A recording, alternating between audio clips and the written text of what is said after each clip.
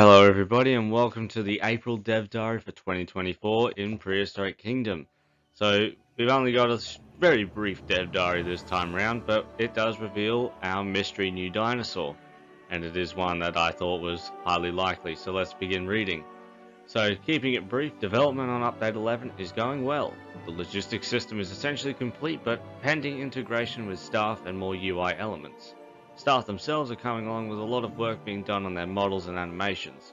Although staff and logistics won't make the initial PTB release, that's public test branch, for Update 11 on May 10th, we're pleased with how they're developing and look forward to sharing more with you soon.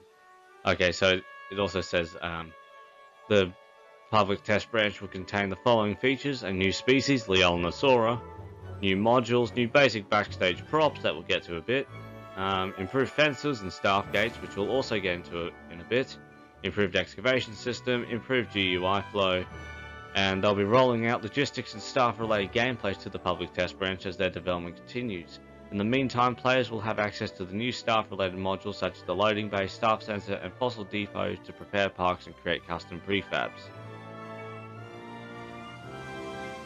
One of the other changes we've been making is to the animal nursery. Like the fossil depot, there will only be one animal nursery module per park. With the menu now accessible from the park services menu, the current module's designs will eventually be converted into props, with a new building and nursery UI revamp coming down the line. The current nursery menu will be found in the same place as excavations, research and finances. As always, the public test branch will include experimental changes and won't reflect the final Update 11 release. The team will be working to add more content, polish and progressively finalise the update. This year we're aiming to utilise the public test branch more frequently so that players can check in to see what we're up to, even if it's in development. That's pretty cool. See all our animals right here. Now we're getting onto a bit of big stuff. Over the years, fences and enclosures have accumulated a lot of tech debt due to having some of the oldest code in the game. They were so old in fact that they actually predate the modular building system.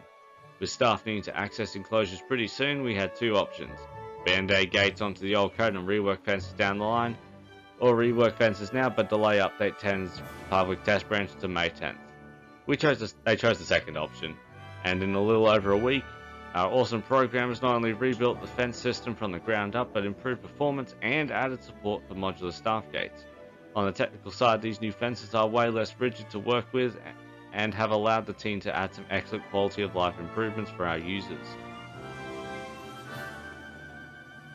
So here we get a bit of a look at some of the animations. So for example, when placing fences, they will now collide and snap to existing sections rather than clipping through them. The maximum segment length has been increased, making it easier to create circular habitats. There is also a new line indicator that appears once the max length is reached. If touching an existing segment, angle snap will now use its local direction rather than defaulting to the world grid. This means that if you've been building fences at a strange angle and decide to use angle snap, the game will automatically account for it. When replacing fence designs, the preview is now real time. You can see an example below. Ignore our debug dev material. Modular staff gate models can be attached to fences, updating in real time, and this is temporary game art. Gate art, I think, is what I was supposed to say there. These will eventually allow staff to pass into enclosures once they are included in Update 11. All of this is on top of fences not only rendering faster, but taking up way less memory too. Thanks to this new infrastructure, it's going to be so much easier for us to tackle things like fence maintenance and animal breakouts in the future. These improvements have been needed for a long time and we couldn't be happier to finally get it out of the way. In Update 11, we're adding a bunch of backstage props as part of the basic theme. With staff coming soon, we wanted to provide a few more items to help make the zoo feel a lot more real. Yeah, this looks very familiar to what Planet Zoo added with the conservation pack, and a little bit with the barnyard animal pack as well. So it's good to see Prehistoric Kingdom adding that sort of thing in as well. I think that's a really cool feature to introduce.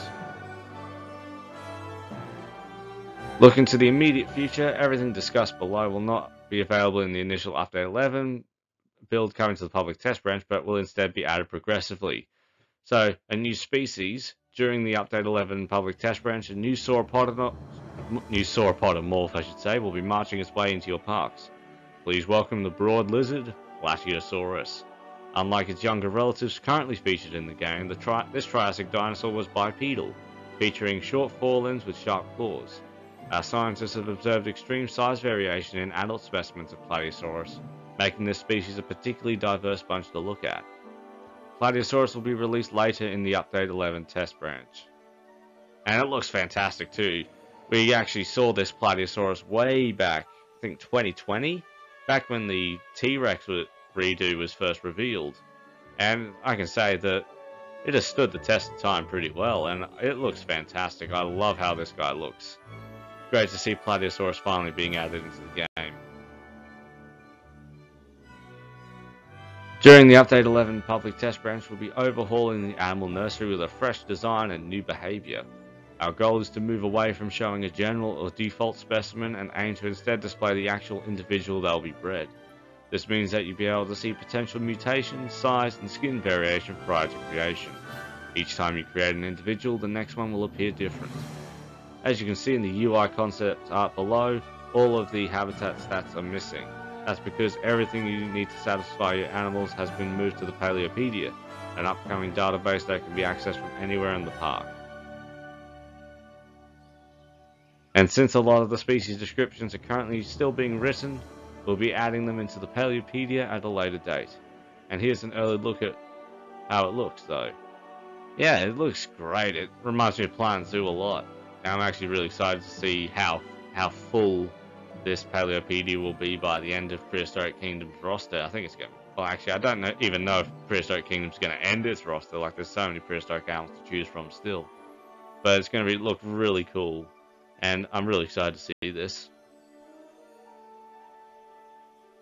And so, with that being brief, that is our April Dev Diary. Very short, but promising. So, the new fence rework, all the new backstage props that are going to be coming in, and of course, Plateosaurus as well.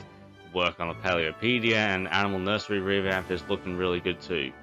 But I'm really excited for the future of this game. I think this game still has so much potential, and I'm really glad that we keep seeing these dev diaries. And yeah, can't wait to see progress continue to ensue as the game keeps existing. And yeah, Plateosaurus looking fantastic. Let me know what your thoughts are of this dev diary and the work that's being done, and of Plateosaurus itself down in the comments down below. And I'll see you all in the next video. Bye bye.